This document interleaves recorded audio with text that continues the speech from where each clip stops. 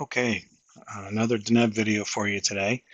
This one isn't going to be a full build, but basically just share and do a walkthrough of a much more complicated visual that I developed with a colleague named Anselmo Gomez.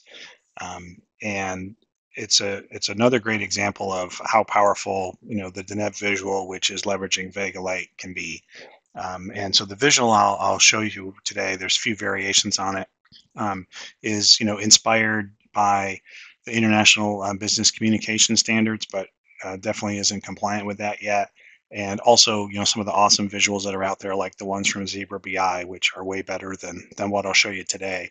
But there are people out there that are trying to make more advanced visuals and sort of multi visuals, and we're hopeful that this will give you a starting point or ideas to go even further. And so, we're sharing the code here. Hopefully, maybe you can use it as is. But if not, it could be a good starting point to take further. And we just ask that if you do take it further, share it back out with the community. And as always, if you're learning from these videos and if you've watched a couple of them by now, maybe go ahead and just hit that subscribe button to keep hearing about the new ones. All right, so I'll just start here on this version. This is kind of the version we started with, and stuff is um, horizontally concatenated. So we've got three visuals here. We've got this bar chart that shows you the actual and the plan. And this is actually one variation from IBCS already. I think the plan is supposed to be solid white, and forecasts are supposed to be this hash pattern here. It's easy to change. And then in this next chart, we have the absolute difference between these two. And in the last chart, we have the relative difference between these two. And so this is a useful view when you're looking at it. In this case, we've just got some mock data here. I used the Greek letters to simulate different projects, for example, that might have planned and actual values. And this is all the input is, just these three columns. And so this visual can be used in lots of other scenarios too, and it just has these three inputs. With like Charticulator and Deneb visuals, a good technique, and you can always do more with like measures, for example, to pass in more stuff and reduce sort of the amount of logic and calculation you need to do inside the visual. But I kind of like this because it's pretty elegant that you only have three inputs and you're getting all this output. Like, see, for example, we're not providing a measure that gives this absolute difference or this relative difference. This is all being calculated inside the visual. All right, so the next version, it's just a minor change building towards what I wanted to go through. This one was just adding the labels on this one. So just, layering in another text mark there into this visual. This is just a vertical concatenation of the same. And it's the next one that I'm going to walk through. Because here where we have, everything has values on it. So we really don't need these axes here. So that's what this next version is getting rid of all those axes. And again, the probably 90% of the charts I've shown you so far are all the same code and just, variations on that to get it to go vertical from horizontal. So this is the one I want to walk through, not to completely build it, that would take too long, but just to show you the major components of it. So if you decide to use it, you can further modify it. And then at the end, I'll walk through this same chart, but adding some of this a section up here to further summarize your data with this kind of stuff up top. And I think I'm actually just going to make a separate video on how to do this because I had to learn a few things to get this to work today. And I think those might be worth sharing, but I'll just start by going through this one. So I'm going to jump into the editor. And as mentioned before, this is really the concatenation of three charts. And, if you look inside each chart, you can see, okay, there's must be three marks in this one. There's the black bar, the hash bar, and the text.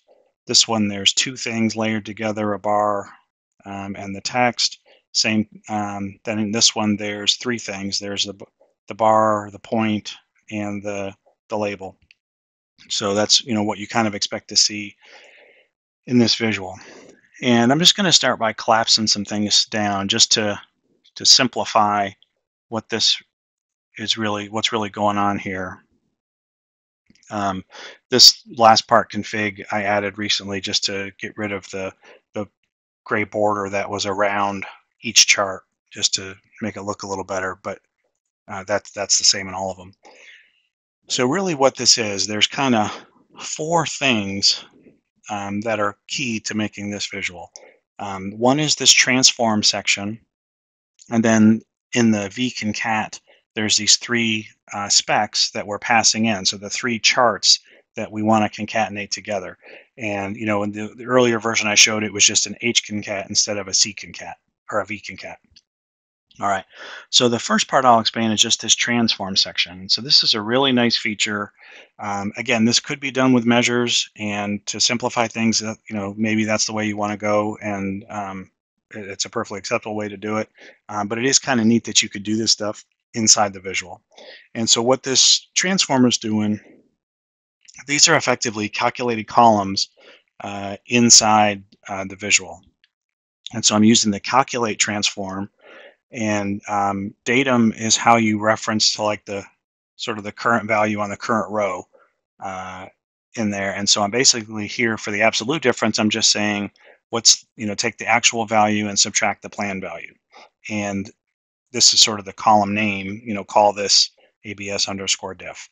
Then the same thing for the relative, right? I'm taking the actual minus the plan, and I'm dividing by the plan, right? So how far off were we from the plan, and naming that column relative diff. All right. And so then if we get into the visuals themselves, I'll start with the bottom one here and expand that one. And so, I set all of them to the same width. This one's a little taller than the other ones. And then there's this layer section where we have the bar, the black bar, the hash bar, and then the text label. Okay, and then there is some shared encoding. They all are by the project. I've sorted them all by the actual descending, but of course you could change this. And then there's some other stuff about the x-axis that they have in common. And then if you just look at each of the marks, one trick that's here, to get these to show side by side, you could do, like I showed in a previous video, X offset, and you could even fold them to sort of unpivot the data inside the visual. I didn't do that here. And I basically just gave them different fixed offset values of 0 and 0.5. And then I also made them so that the bars were narrower so that you'd see them and they take up the same amount of space or similar by using this band thing of 0.5. So basically make them half as wide as you would have normally. I'm doing the color, a little bit of opacity. I got tooltips showing up. And that's it. And then, I mentioned before the thing about hash or white, and it would certainly be easy just to change this to white, to show what plan is supposed to be from a IBCS standpoint. But I showed this one because it's more complex and harder to remember than white. All right, so that's the bottom chart. And then again, I'm just doing the third mark here is the text. Some things about the text. You can give it a font weight property to make it bold. I offset it a little bit X and Y just to get it to show up more over the black bars, so that would show that it was the actual value, not that. You could confirm by hovering for the tooltip.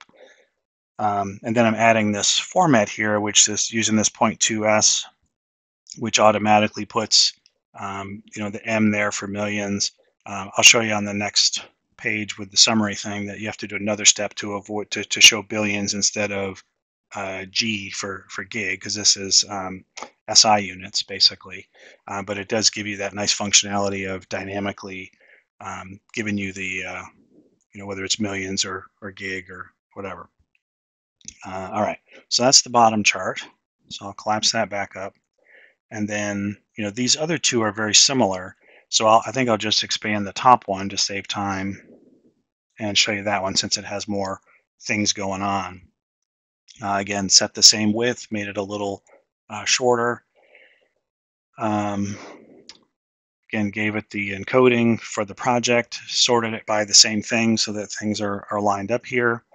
Turns out I had to do this op step here to aggregate, even though there's a single row per that, I had to add this to get it to work, which I'm not fully sure why that is. If somebody knows, please put it in the comments, but it works. So we're summing a single row's value. Again, I'm using that calculated column from the transform step as the Y encoding. This union with is just to make sure that the scale always goes from negative 100% to positive 100%, just so that small changes didn't look bad or larger than they should. Bunch of properties to hide uh, the axis there, or the title, the domain, the ticks, the labels, and I wanted to, because the x-axis is actually down here, I still wanted to show this black bar here. So we did this trick. So instead of just saying axis null, in which case we wouldn't see this, um, made all these things false or null, and then just added a grid color condition to check where if we're at the zero line, right? Because this goes positive and negative. If this is at the zero line, you have to put the two equals here. That's the syntax for equals. Then make it black. Otherwise, call it white. So those other lines are there. You just can't see them.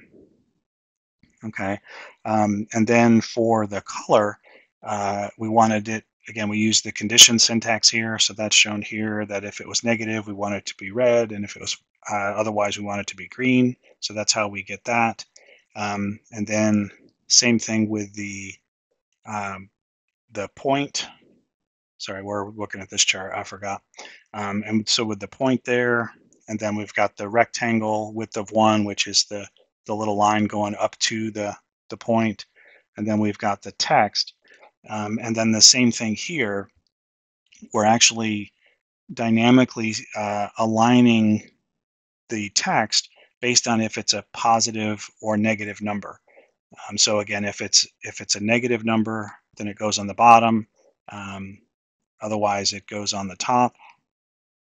And then same thing with the Y offset. We're just giving it a little extra offset based on if it's less than 0 or not as well. Okay, and then same kind of thing. And again, just providing a format string here, and this is the syntax to get 0.1 units, 0.1% value to show. All right, and then this chart is very similar to that chart, and just a little simpler because there's only 2 marks instead of 3. Okay, all right, so that's I guess that's the whole chart that I was going to explain, and then the last thing I wanted to show was just this last one with this top summary. And again, I think I'll make a separate video for this, but I'll just give you the high level explanation here. So again, we're just concatenating one more thing in here with these. So now we have 4 things being concatenated. So if I jump into this, we'll just focus on that part. And so in this part, again, we've got these same transformations up here to generate those same columns. And then in this one, we're actually just this top new. So this is the new view or spec that's being concatenated. So this is the top one. I made it even shorter because there's not much stuff going on there. And I'm doing a further transformation, this time an aggregation, where I'm doing a sum of the total actual, and then, sorry, of the actual value, and this one I'm doing an average of the relative difference. Right. So again, we're doing a calculation here of something of a calculated column we generated in the visual. Now we're further doing an average. So this is like an average X, over each project. What's the average relative difference that we're seeing here? And creating, again, those 2 new columns, but this is a summarized view of it. So it really just kind of is a 1-row table that now has this total actual and rel difference things here. And so from there, we're just layering 2 marks, and setting the text size and that. And in this case, I'm just using this expression syntax to indicate what the text should be. And so this is actually how you concatenate text, is with the plus sign here. And then inside so you put the outside of the expression has to be double quotes, and then all the stuff inside has single quotes. And so I'm just concatenating this total actual equals text with this expression that I'm generating. And I started out with just this format part that came up to here, and I did the 0.2s. And like I mentioned before, when I add up all these millions, right, it gets above a billion. And this is SI units, so it ends up putting a G there instead of a B. And so I found this online that you can actually wrap this in a replace, and basically, if there's a G there, replace it with a B. And that's how I got this to show as billions. Okay. And then this is another neat trick as well, that you don't always have to use the fields that you pass into the visual. You can hard code in pixel values for where you want your text to show up. So here we are encoding X and Y positions for these texts. So it's the width of the chart is 800, so I put it in the middle at 400. And then I put this one at the top, so a Y value of 0. And then, same kind of approach here. I made it a little smaller, and then I also put it in the middle, but I moved it down 25 pixels, given the size I chose of 20, and got it to look pretty good. Of course, there's a lot more somebody could do to make this prettier. You could also add some conditional stuff to add an up arrow, a down here arrow, etc. I didn't have time to do that. I started out thinking I was going to do that, but I ran out of time. And so I'm sharing it in this state. Okay. So again, hopefully this may give you something that you can start with and make a really powerful visual for your organization. Again, if you do end up using it, please share it back out with the community. Again, lots could be done to make this better, and I hope you do. And I will put a link in the description to this PBIX file on Google Drive. Thanks.